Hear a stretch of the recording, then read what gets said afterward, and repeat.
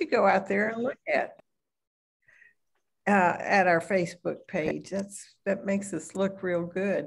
And during our speaker period, would you mute yourself until we have the question and answer? Post your question. You can post questions in the chat box, but you can also ask questions when it's opened up for questions. I want to thank Julie for our being our coordinator for today's meeting. And I want to thank Dr. Halas. She's back, I think. Yes. Okay, then Julie, it's all yours. Well, fellow SRUW members, I have to tell you that Dr. Halas has one of the most impressive bios I've seen since I've been coming to these SRUW meetings.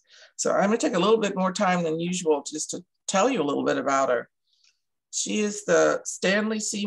Professor of Electrical and Computer Engineering at Rice, where she also holds faculty appointments in the departments of physics, chemistry, materials science, and nanoengineering and bioengineering. So that's like 4 or 5 departments that she's on their faculty. She received her BS degree in chemistry from LaSalle University and her PhD in physics from Bryn Mawr College. She was a graduate fellow at IBM Yorktown for a PhD research and a postdoctoral fellow at AT&T Bell Laboratories prior to coming to Rice. She's the author of more than 350 refereed publications, has more than 20 issued patents, and has presented more than 600 invited talks. 2 companies have been founded based on her research. Nanospectra Biosciences, which is about photothermal cancer therapy, which is in clinical trials, and SRUW Plasmonics. I didn't pronounce that first name, but it's full of Z's and X's. And well, Z's and Y's. Anyway, Plasmonics, which is low temperature photocatalysis for sustainable fuels. Sorry, I'm not in the science field. She has been awarded the Frank Isaacson Prize and the Julius Lilienfeld Prize of the American Physical Society and several other important societies, but I won't go through them all.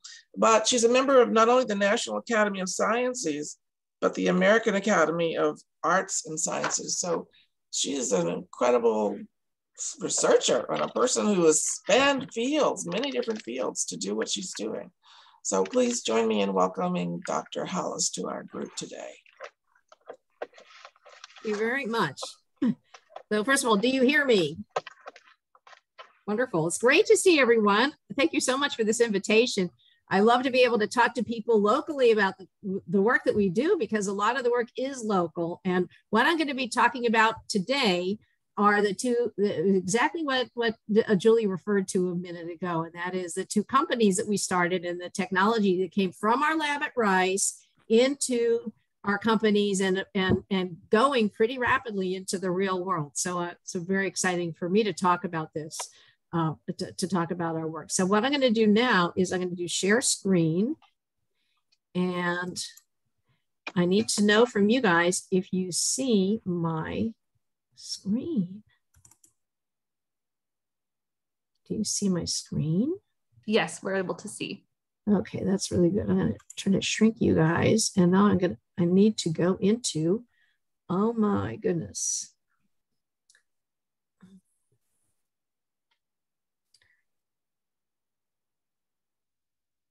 I need to, I'm sorry for my delay. There we go. Okay, I'm in presentation mode. Do you still see my screen? Yes.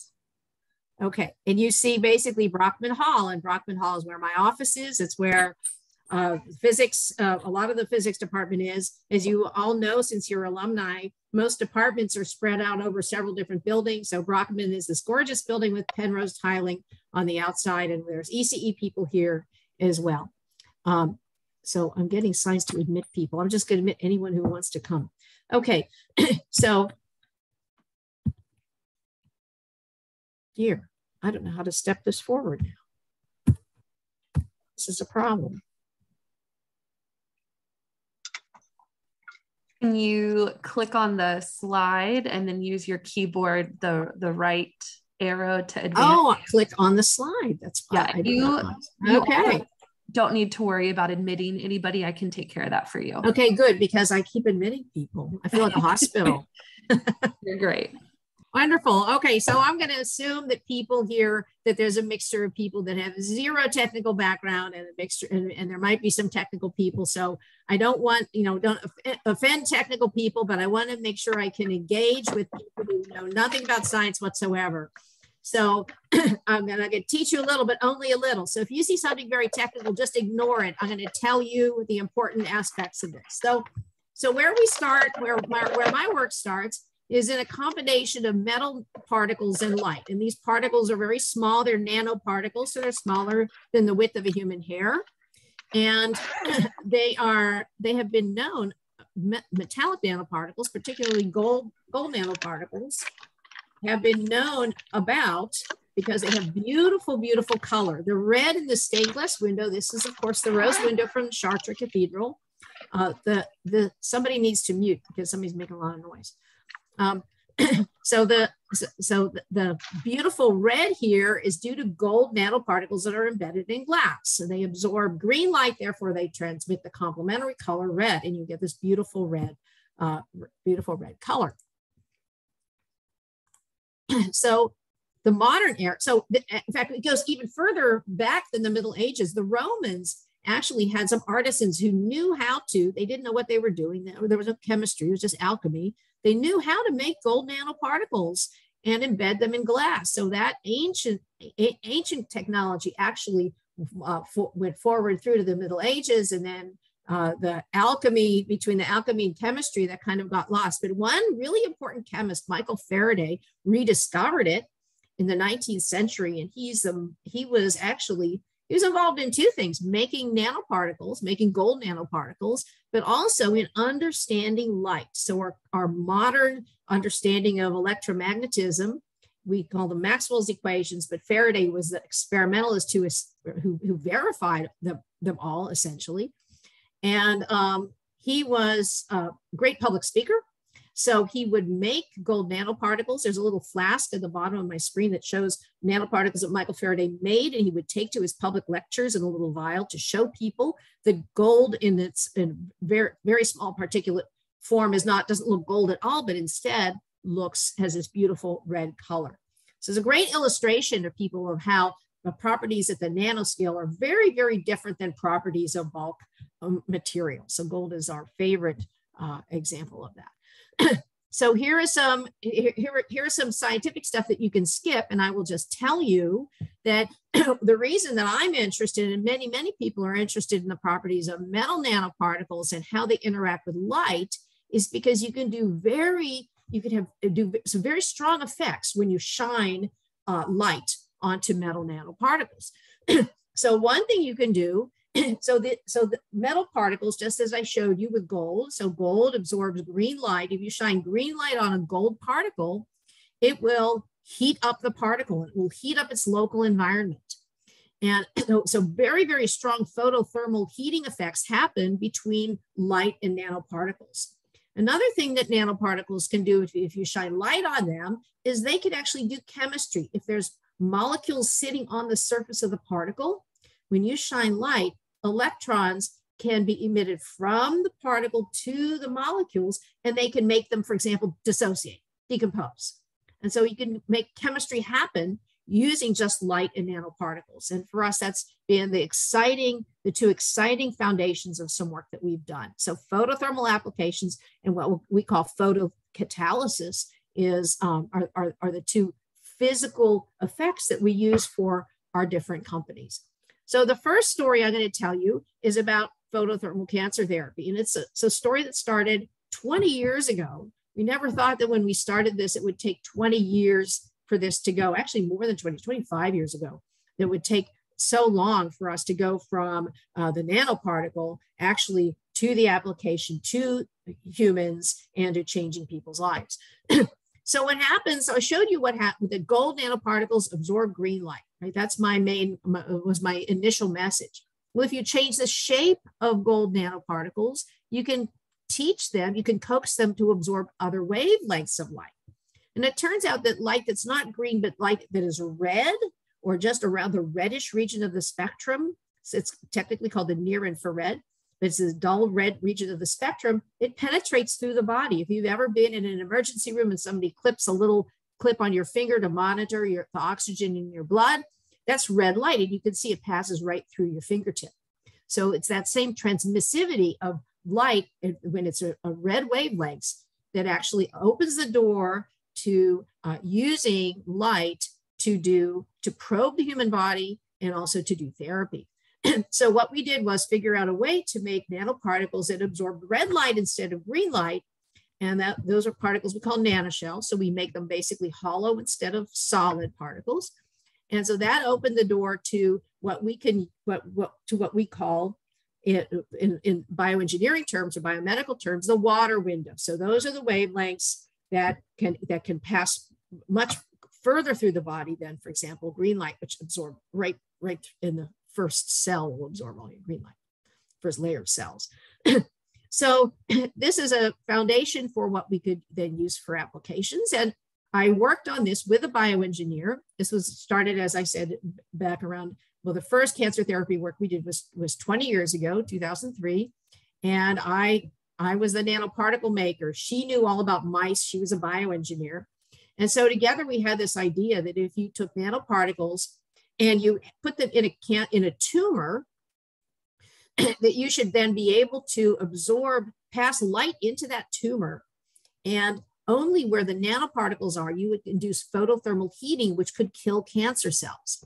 So it'd be very, very localized way to kill only the cells in a tumor and not any adjoining cells. So we're very excited about that. We tried the experiment. She brought the rats, we brought the nanoparticles, we called them nanoshells. And what we did was very simple. We inject them into the tail of a mouse. They circulate through the body of the mouse. So after a certain period of time, like an hour or two, then we shine just a very simple tabletop laser through the tumor. And the particles then that have taken up naturally in a tumor, so that's a well-known biological process, a well-known property of tumors, that they will collect particles.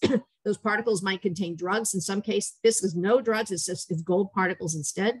We'll collect particles in the tumor over time. And then when you shine light, you heat only the particles inside the tumor. And so you can cause tumor remission. So these photographs that I have at the bottom of my screen are a photograph of a tumor on a mouse at the day of treatment, on day 0, and then a tumor 12 days later. So there's a little skin damage that sloughs off in about 2 weeks. So basically we found that using this method, we could induce tumor remission. We could basically have the tumors disappear on virtually all of the mice. And that was actually very exciting, because normally when people do studies with mice and cancer, the mice die.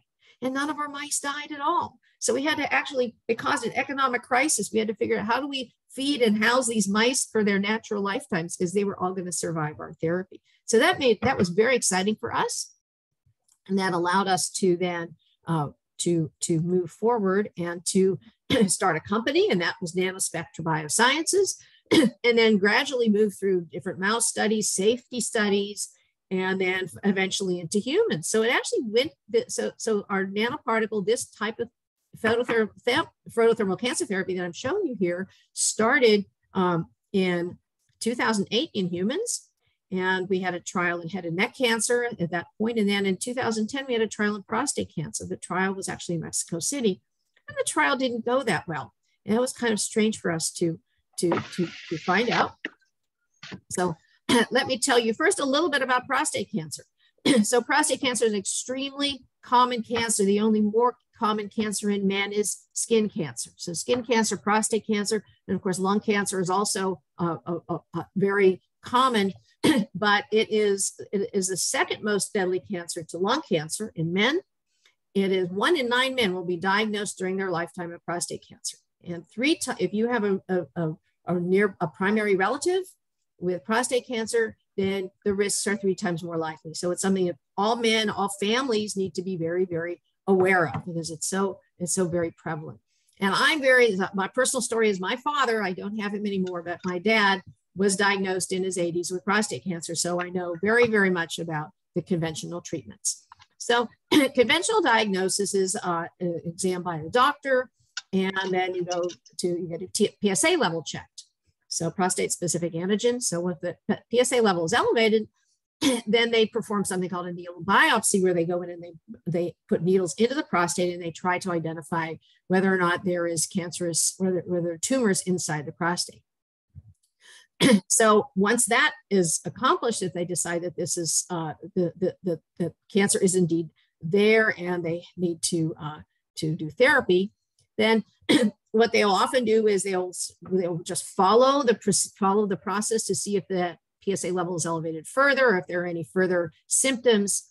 And then if therapy is considered, then usually it starts with, for earlier stage cancer, radiation treatment, and then surgery, chemotherapy for advanced prostate cancer. So the problem with these therapies, as you probably well know, is that they have side effects, and the side effects are really damaging to the quality of life. So incontinence and ED are very, very common when you use conventional therapies, and that's actually very scary to most people. So I mentioned before that we did this nanoshell photothermal therapy back in 2010 to 2012, and it didn't work out too well. And there's a real simple reason why. So before 2012, if you tried to image the prostate in the human body, it would look like what I'm showing you here, like a blob. You can see the prostate, but you can't see anything inside it. And so it took a breakthrough from a completely different field, the field of MRI imaging and ultrasound, image processing, where they actually use images taken within an MRI tube, and then ultrasound images that are taken in the clinic, and they combine both of them, and they can actually then get very, very high resolution images of the tissue inside of a prostate gland. And so they can very easily visualize the lesions. This is considered a tremendous breakthrough, and it was initially applied, and it's now extensively applied to biopsy. So rather than having just blindly putting needles into the prostate gland, they use this imaging method to only put the needles in exactly where the tissue is suspect, so they can target the regions where they are most concerned about being a suspect, about having having tumors within the gland. This increased, it was a true breakthrough in urology, in urological oncology, where they actually, they increased the number of correct diagnoses by more than 50%. So what a tremendous breakthrough. So then now we add something to conventional diagnosis, and now we call this fusion guided biopsy, which is far, far more accurate. And the fellow who invented this is a young guy, still a young guy. He was actually, when he developed the fusion guided biopsy, he was not a professor yet. He was a urologist. He was at NIH, and he was working on the technology, which now is part of Philips and Siemens MRI equipment. So it's commercially available, it's widespread.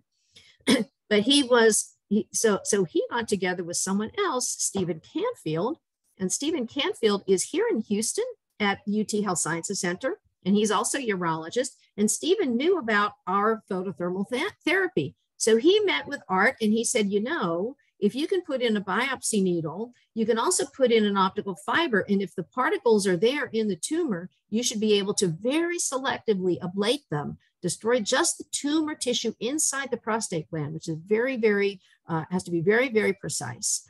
And so together they developed this method. Let me see if I can, here we go.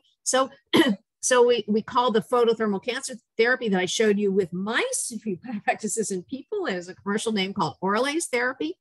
And so what's really great about it is you can do the procedure really virtually identical to what I showed you in a mouse, except of course we don't have tails, but you can do an injection of the nanoparticles in a mouse.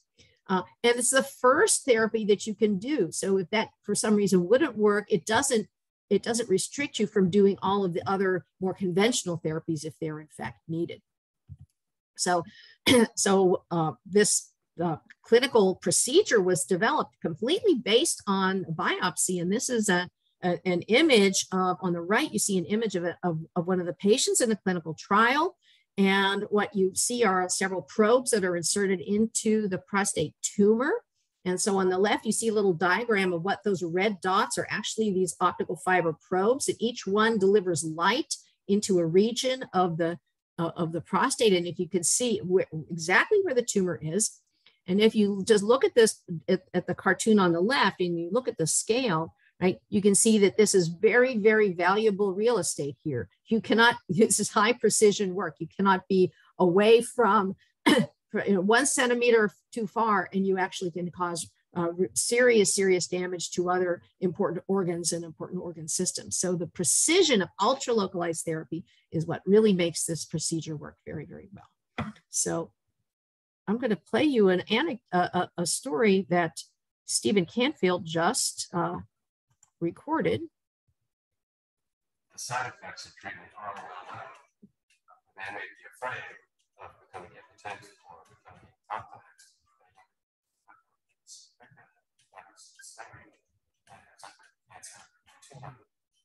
So I'm looking for all my patients who know. Can you increase the volume? Yes. Let's start.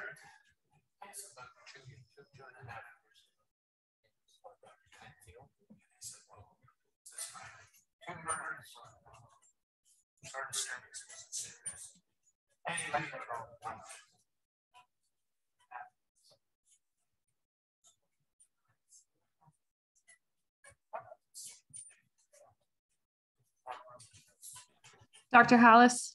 Yes. It is a little bit difficult to hear.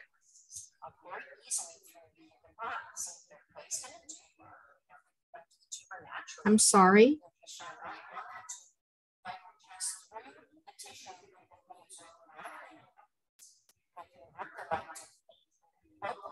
Just the cells very, very close to the nanoparticles themselves. The technology is innovative because it's gene. You are putting it in a inert shell, and it's taking advantage of natural tumor biology to localize the shell at the tumor site, and then lighting it up with laser energy to create some types of cancer, like breast cancer, that require very ultra localized approach. This approach is absolutely right. It is so non-invasive to the patient. It's really patient. Sometimes patients found out I feel good when I got the babies.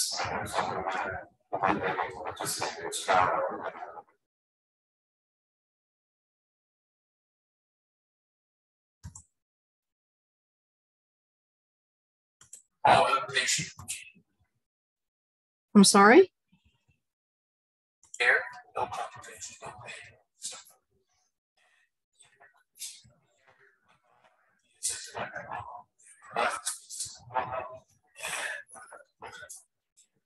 Tonight, they talk about access. Also, the trial,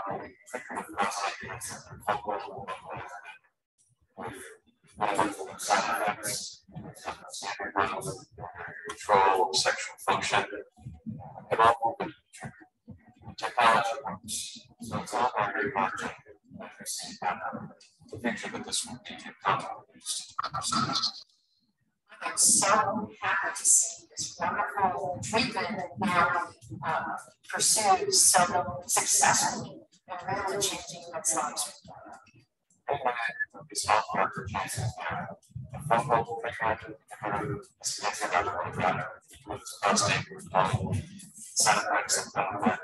Jumps up the chance.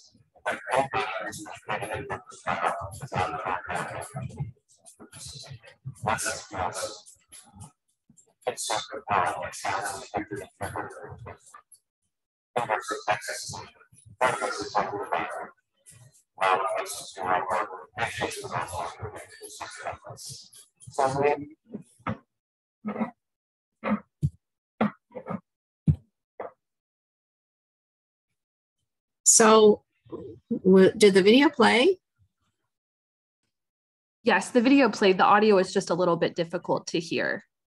Oh, okay. I'm sorry about that. I apologize. So, okay. So oops, let me go back for a second. So, okay, very good. Just to wrap up this story. So basically, yes? I'm sorry. Okay, to wrap up this story, the clinical trial is over, ended in around the end of 2021 in October. The last patients were treated for the second phase. There were only 2 phases of this trial. And now the data from the last cohort of patients is coming in, and the data looks extremely promising with very high success rates. So year 1 was 94%. It's now lower than that. It's about 85%, but that's still really considered very, very positive.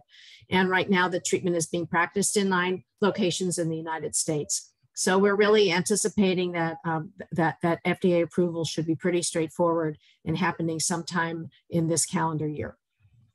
So next topic, completely different topic, but we're all thinking a lot about energy these days.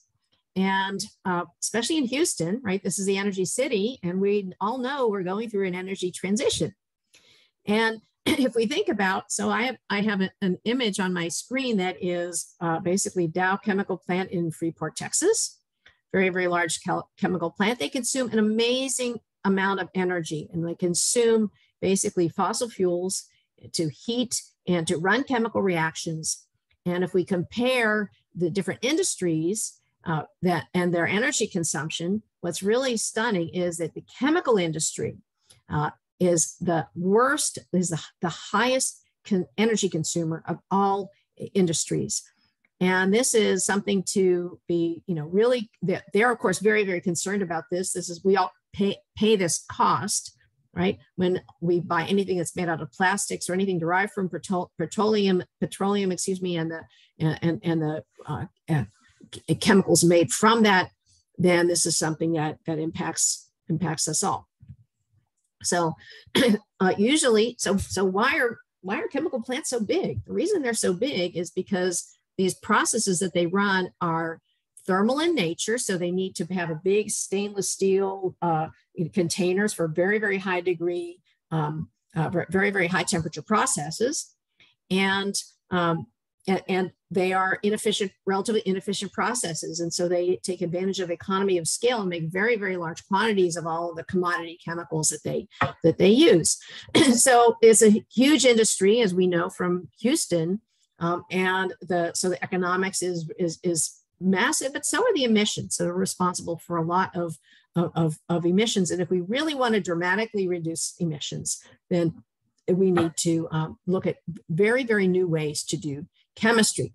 So I mentioned earlier in my talk, so metal nanoparticles, if we shine light on them, they can actually inject an electron into, say, a molecule sitting on their surface. And that can cause the molecule to dissociate. So that's a really good kind of chemistry to do. Instead of heating up the molecule to make it dissociate, you actually can just put in add an electron, and that makes the molecule sufficiently unstable that it will just break apart. So you can ignore the science. Let me just show you in the cartoon how that happens. So if we show, so this is an example of a very simple molecule, 2 atoms, H2, hydrogen molecule. Very, very important molecule because this could be the source of clean energy going forward. So what happens if I take these nanoparticles and I flow them along the surface of, say, a gold nanoparticle, and then I excite the gold nanoparticle with green light, right? That particle then absorbs energy, and then it can cause photothermal effects, but more importantly for this molecule, it can actually inject an electron into the molecule. So we flow this over the surface. It only weakly associates with the gold atoms. But if we shine light, we can inject an electron into the molecule itself, and that can dissociate the molecule at room temperature. Normally, this is a very high temperature process, but here we can do it at room temperature. So we can also, so the problem with gold is that nothing sticks to gold. As we know, gold doesn't oxidize. You can have gold jewelry for decades and decades, and gold is just impervious to chemistry. It's what chemists would call boring. But gold interacts with light. So to do chemistry, we can combine a particle like gold, also so properties of copper and aluminum and silver is the same way. They interact very strongly with light, but they're pretty lousy for doing chemistry, for grabbing onto molecules. but we figured out that we can take a particle that interacts with light, and then on it, we can put little atoms or clusters of molecules that are really good at interacting, of elements that are really good at interacting with molecules. So catalysts in industry are things called the platinum group metals. They're very, very rare, like the platinum catalytic converters in your cars, and people steal them because the platinum is so incredibly, incredibly valuable. But this is, so we can combine both of these ideas, optics and chemistry, and we can build new catalysts this way. So we call them antenna reactors because a particle actually acts like an antenna, only it's an antenna for light. And then we have special chemical handles that we can grab molecules with. So we've done this for several different types of what we call antenna reactors, and just showing you some different chemical reactions. We're not going to go into any of the chemistry here, but I do want to mention a really, really, really important reaction. So I'm sorry there's so much science here, but if you just below where I say methane dry reforming reaction, I have a chemical equation that shows you two molecules that get changed into two other molecules. So this is one of the most important reactions on the planet. So what this is methane and CO2, carbon dioxide. Those are both greenhouse gases. They contribute to global climate change. And we can convert those to CO, which is a molecule we can do other things with, but also we can convert it to hydrogen. This is how most of the hydrogen on the planet, which gets used in many, many ways, this is how most of the hydrogen is made. And it's done at really high temperatures, and so it's very expensive to make hydrogen. We'd have hydrogen fuel if it wasn't 4 times more expensive than gasoline. So if we could figure out a way to reduce the cost of hydrogen, then hydrogen engines fuel cell engines would power our trucks, our trains, our airplanes. Most of the weight of an airplane is actually the fuel. So hydrogen fuel would be revolutionary, and many other transportation industries and other industries too. So I'm showing you another chart here. I don't want to go into the details here at all, but just to tell you that we can actually do methane reforming, which is what that reaction is called, making hydrogen using light instead of using heat. So when we do this with light, it's a little bit above room temperature, but only only about 200 degrees Celsius, 300 degrees Celsius. You could run that reaction literally in your oven at home, in a glass container, in a plastic container, if you had the right light source. So I'm going to play another video. I hope this runs. Lisa is very. Hydrogen is the most abundant element in the universe. It's the central part of the world. It is used to produce many of the products that we use in everything, like gasoline, plastic, and glass. It can also be used to turn clean energy and provide a sustainable future for our planet. Cisgen plasmatics. Dr. Halas, can you turn up the volume? Turn it up? Yeah, we need more sound.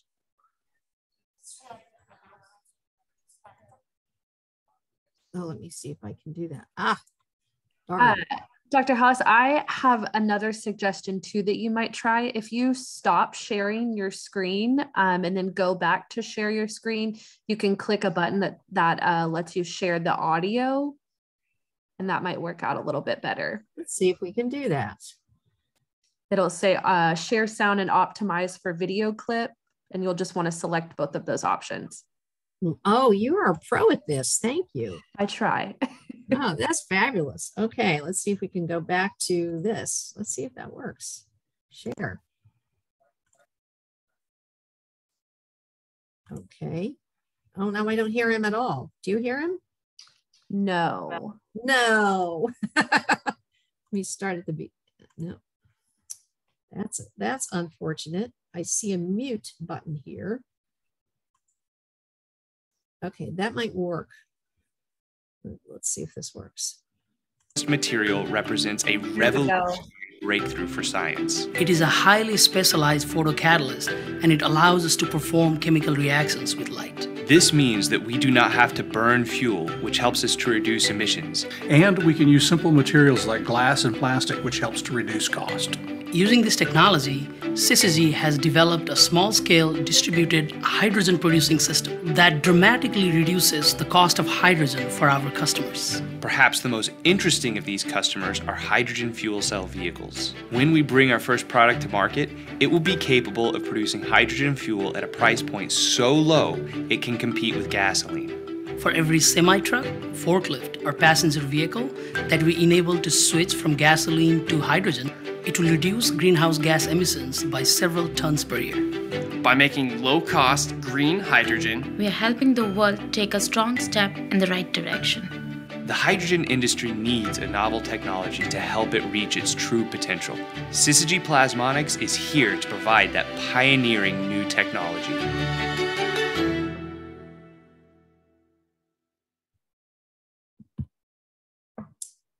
Okay, so that was a bit of a preview. That was actually Syzygy in the early days, Syzygy Plasmonics in the early days, with about 5 employees. Now they have 45 employees, and they're making kilograms of hydrogen every day.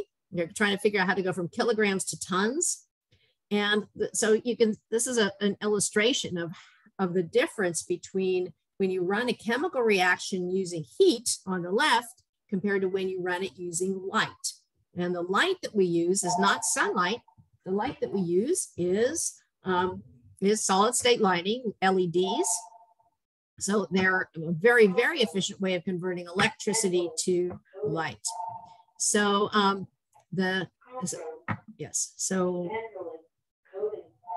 very good.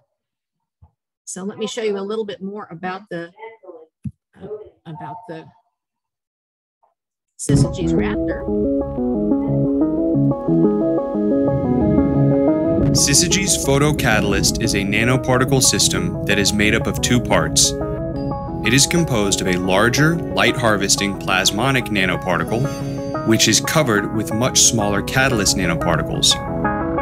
Photons are made using high-efficiency LEDs, and these photons interact with the plasmonic nanoparticle to produce plasmons, which in turn energize the catalyst nanoparticles. This interaction causes the catalyst to generate high-energy electrons that are able to make or break chemical bonds. Inside of Syzygy's reactor, this basic process of using photons to perform chemical reactions happens more than 1 trillion times per second. Ultimately, this is how our chemical reactors work.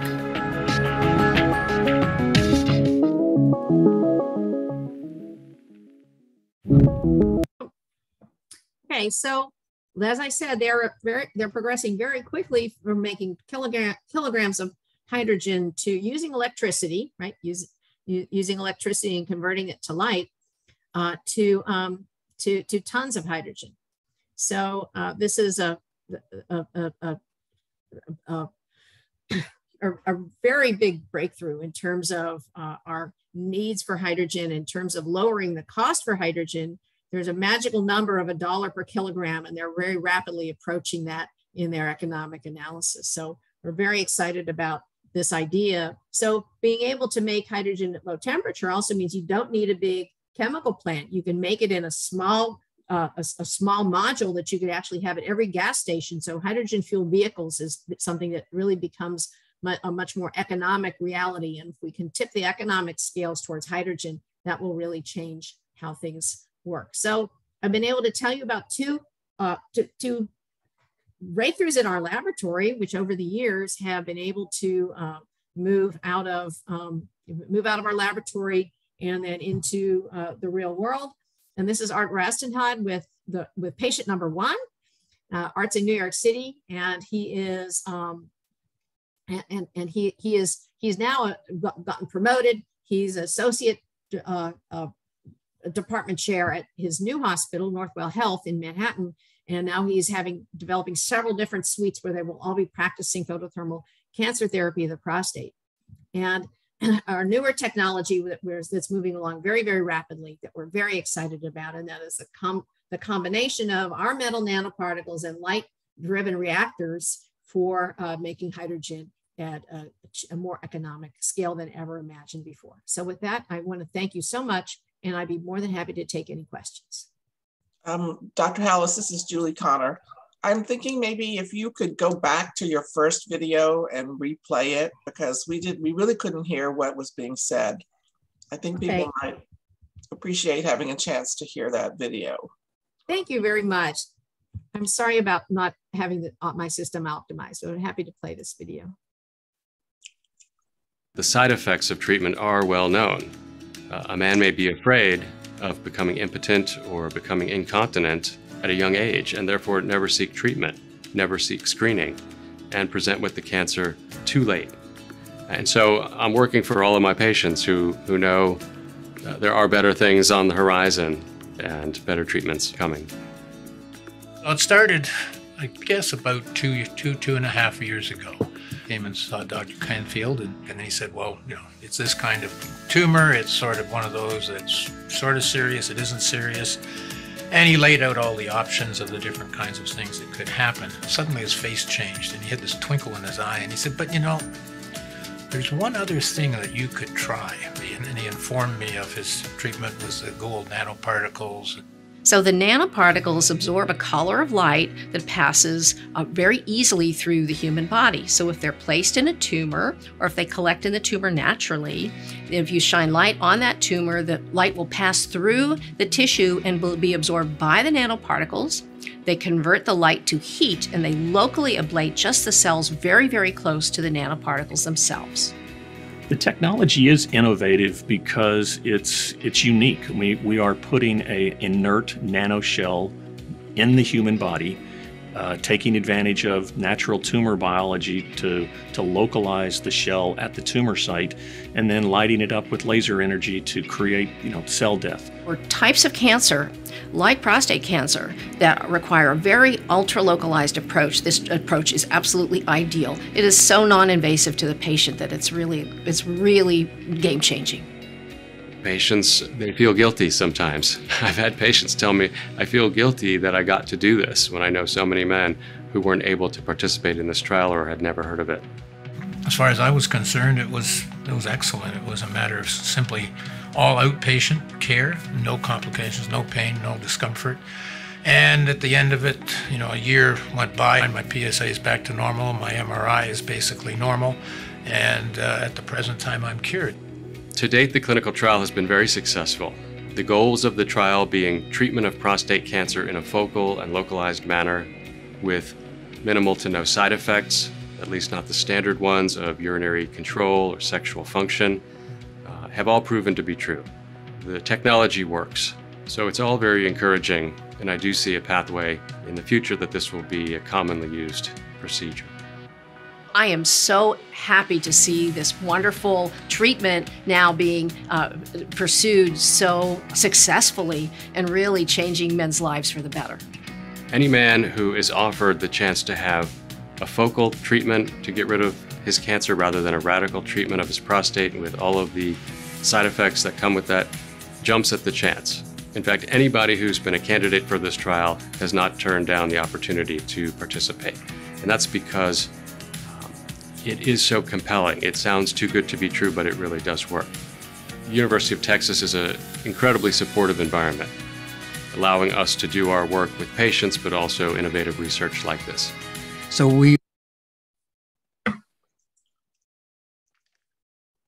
the side effects of... Thank you, Dr. Halas. I'm going to take the chance and ask the first question.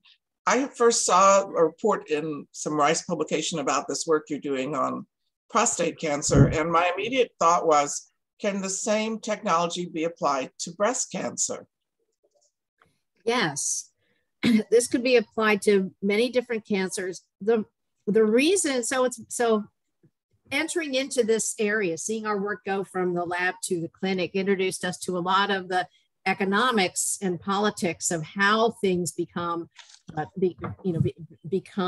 accepted treatment by medical community. Right now, there is an accepted treatment for breast cancer, and that is surgery and reconstructive surgery. And so, the question is, is this?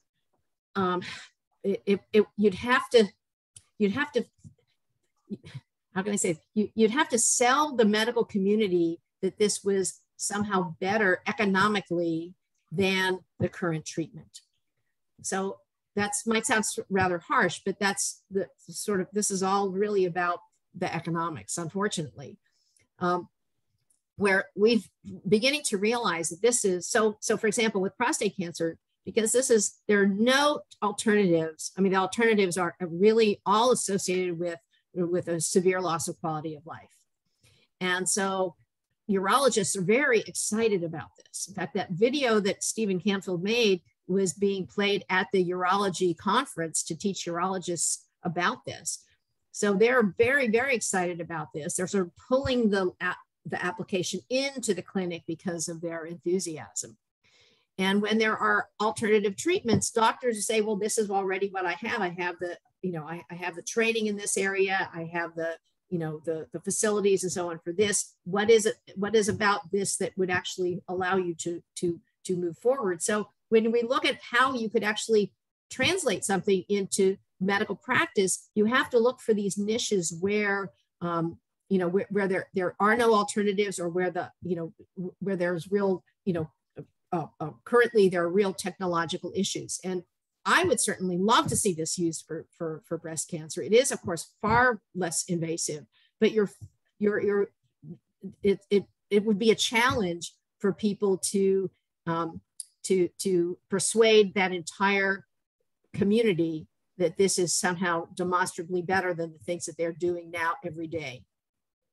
Well, I'll just say, as a breast cancer survivor, between what I went through the whole course, that is chemotherapy, surgery, and radiation. And many years later, I still am suffering from side effects like lymphedema and neuropathy. So clearly something that doesn't cause the side effects is also, besides losing your breast, I haven't even mentioned losing your breast. Exactly. Besides that, I can't imagine, if given the option, women wouldn't go for this technology.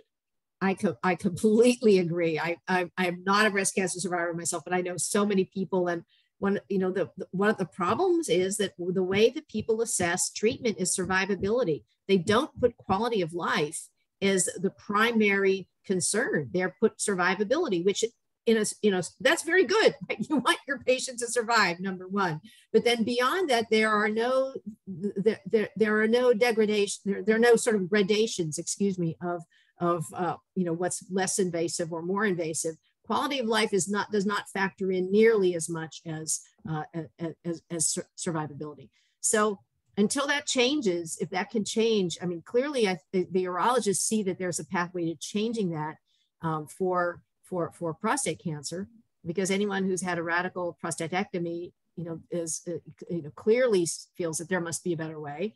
That journey has not really started with the breast cancer community. And when we first started this, of course, I mean, Jennifer and I are both women. We immediately assumed that this would be an automatic thing for breast cancer. And we were surprised of the pushback that we got, because there was already these standard therapies that are considered they're standard and they're available and they're very effective.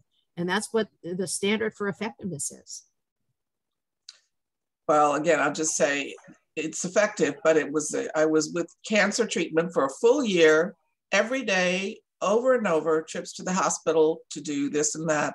And then after that, the lasting side effects. So I'm really amazed that the medical profession hasn't gotten behind that. Yes.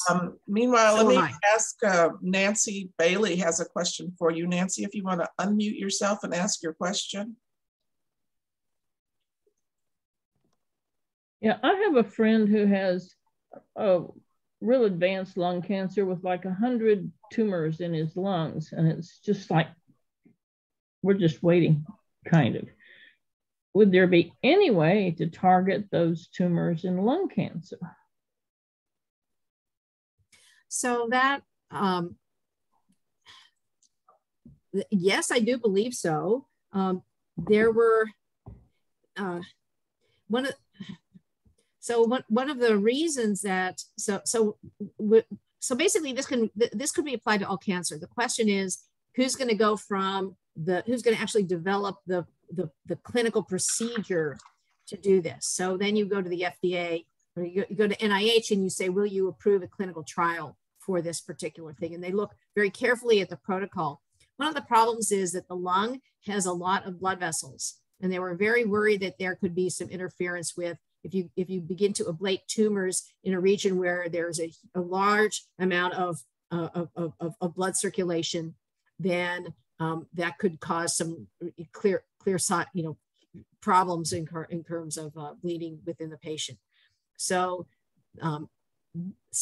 they actually they proposed a protocol, and it was not accepted for trial. So hopefully in the future, this could be used for lung cancer, because that's obviously very, very common cancer. That would be a great target. So, but it's not at the current time being developed. So the type of cancer, because this is, we've had so much success now with this very localized type of cancer, right, within the prostate. There's also other cancers, retinal cancer, which requires ultra localized therapy, also thyroid cancers.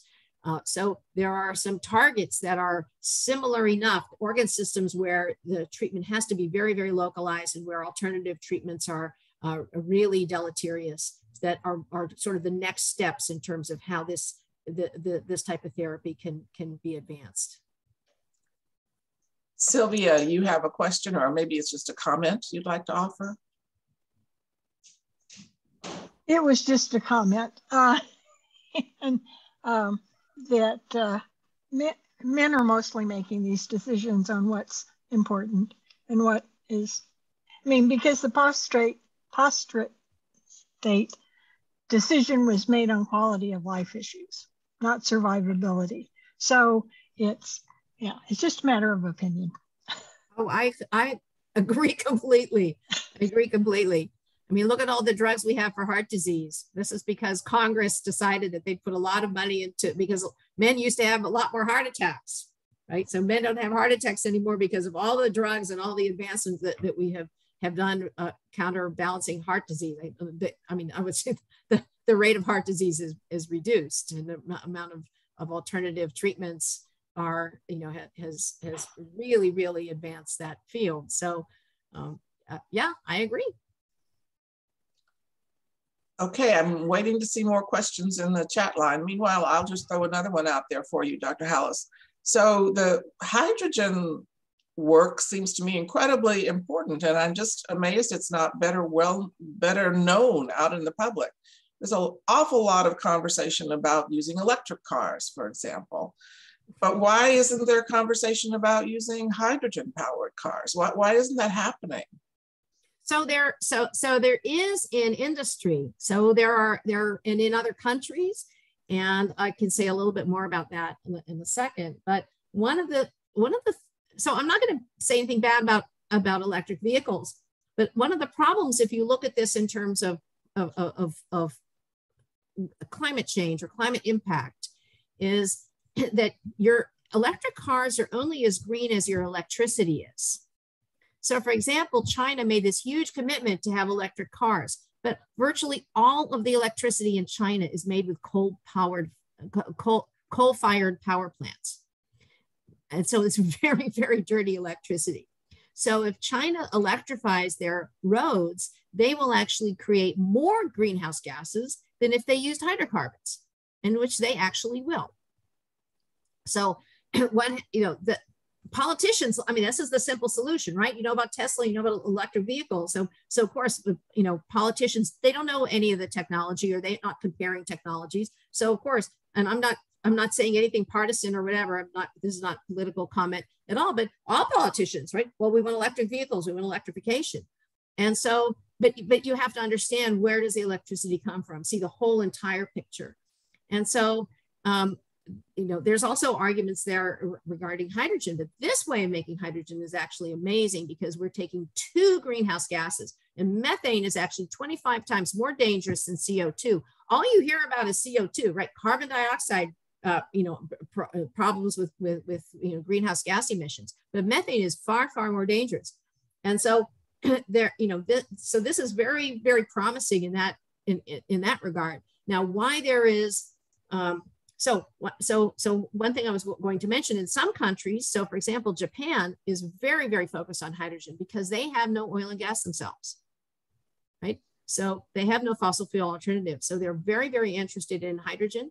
and that they're, in fact, of the commercial vehicles, passenger vehicles that you can purchase now, you can buy a hydrogen fuel cell passenger vehicle, but they're all made in Japan. So Toyota and Mazda both make them. Wow. You've given us an awful lot to think about, Dr. Halas. And I guess I'm, as a Rice graduate, I'm proud of Rice's contributions in these areas. But I'm also sad that they aren't more widely known and being put into use. So I don't. Yeah, so people have been working on hydrogen for a long time. In fact, the city of Los Angeles is just committed to having hydrogen buses, but their way of making hydrogen is splitting water, and there's not an efficient process. It has to be heavily subsidized by the government. The issue is if you can break down to the $1 a kilogram threshold and actually get below fossil fuel costs for vehicles, then that will actually change, that will change the economics. When I did your bio, I mentioned that you've done over 600 talks to people. Have you done TED Talks, for example, on these topics? I would love to do one. I was invited several years ago, but I had another commitment, so I was not able to do it. But I'd like to do a TED Talk, that's for sure. Well, I encourage you to try to get yourself scheduled on either or both of these topics because they're fascinating, and they would improve life for so many people. The cancer issue for just your health, and then the whole world's population on the hydrogen issue. Thank you. Okay, no one else has put a question in the chat line, but does anyone want to ask the last question? Raise your hand if you've got if we can see you, and if not, just. Well, I do. This is Karen, and I do want to take a moment and thank you so very much. This is just the most enlightened hour or 40 minutes that I've spent in a long, long time.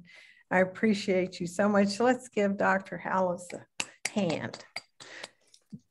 And we're so happy you could be with us today. And thank you, Julie, for inviting her and coordinating things so that we got this wonderful information. I want to remind you that next week, oh, Michael, do you have something to say? I did have a question for Professor Halas. Okay. So there's been some discussion about the buildup of microparticles as well as nanoparticles in the environment. We don't really know the long-term effects, both on the environment and on organisms. So I'm kind of curious, when you do the study inside in vivo people, was there thought about, and I was curious if you had done it with the mice, were there plans to remove the particles afterwards? Would they remain localized at the point of treatment and you wouldn't really worry about it, or would they redistribute in the body? So what has been the follow-up on that? I'm sure you've thought about it. Can you say anything about the long-term effects? Yeah, yes. So first of all, the particles,